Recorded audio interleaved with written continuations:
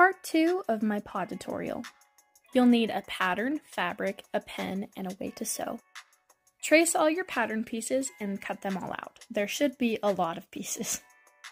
Then it's time to sew the individual fingers. If you're anything like mine, you will do the darts and then sew the fingers together. And then once you're done with that, just connect it to the back. I applique my paw pats, so I pin them first, and then you'll want to sew around where you marked the paw pat out on the back of the fingers. It should look something like this.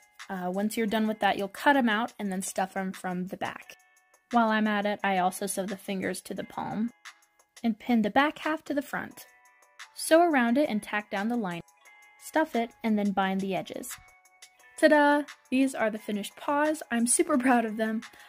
They ended up kind of like hybrid plush paws a little bit, but I still have a pretty good dexterity.